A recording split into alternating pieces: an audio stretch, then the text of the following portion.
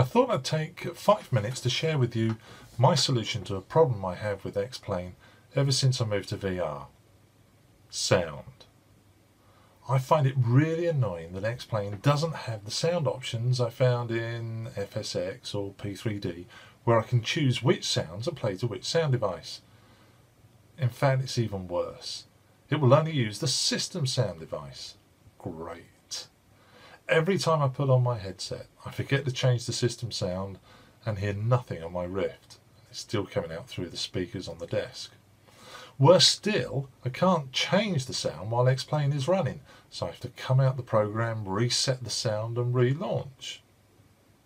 Now, I know there's an option in the Oculus Tray tool to change the device before X-Plane runs and switch it back when it closes, but even that's not ideal. That, and I have a love-hate relationship with the Tray tool and tend to favour these days the debug tool instead. That aside, the answer I found is a program called Voicemeeter, or to be more exact, Voicemeeter Banana. Gotta love that name. So I'm going to jump onto the desktop and go through the real basics and show you how I use a brilliant piece of donation software. Okay, to get you started, the first thing you're going to have to do is download Voicemeeter Banana, and you get it from the VB Audio software site. I will put a link to that in the description below. So we'll go to this website. The Banana tab is the one you want, and scroll down and find the download. You can download the zip file or just download the executable and then run it. If you are impressed by the software and as impressed as I was, then make a donation. It's up to you how much you want to donate, €5, €10, whatever. Having made a donation, you'll then get a gift from the software writer of 2 additional virtual audio cables. Not going to cover what they do right now. There are other videos online, but if you want more details and you want another video from me, just let me know and I'll knock something up for you. So you're going to download the software and install it, and you'll have this. Just before I run it, we need to set the Windows to use the mixer and not go straight to the speakers. So on your toolbar, bottom right hand side of the screen, you'll see a speaker. Right click on the speaker and press sounds or select sounds, and this pop-up comes up. You need to go to the playback. This is where you select the device that Windows is going to use by default. Scroll down and select Voicemeeter Input. That will send all Windows audio into this mixer, and we can then control it. So select Voicemeeter Input and set that as the default device. As can be seen, I've already done that.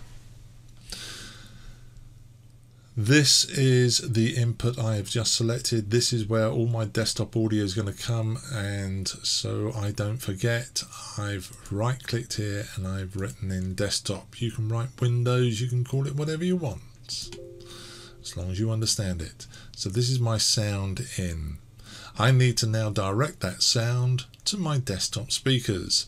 These are my output mixers, and I've set A1 to be WDM speakers. These are my desktop speakers I've got plugged into the soundboard. So that's A1.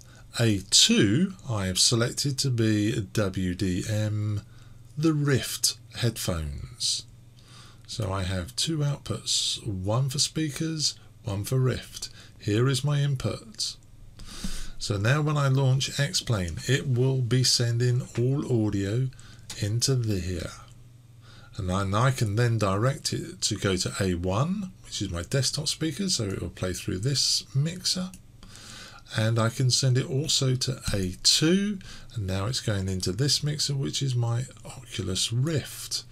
If I want to switch off the desktop speakers, I could turn it off there and just punch it through to A2, or I could punch it through to both and turn the desktop speakers down.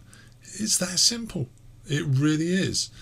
Lots more you can do with this piece of software. We've got mixers for different microphones.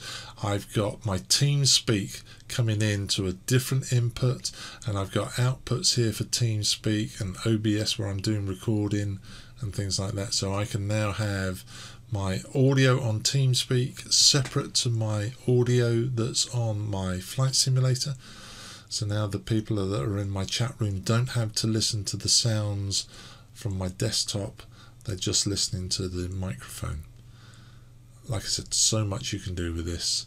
If you want to find out more, loads of videos online. If you'd like to see something more from me, let me know. But for the moment, that is the best way I have found of overcoming this problem with the Rift not playing the audio from X-Plane because I forgot to change the default. I don't have to change the default now, it's always there. Please download it and give it a try. Any problems, leave me a comment. I'll see if I can help.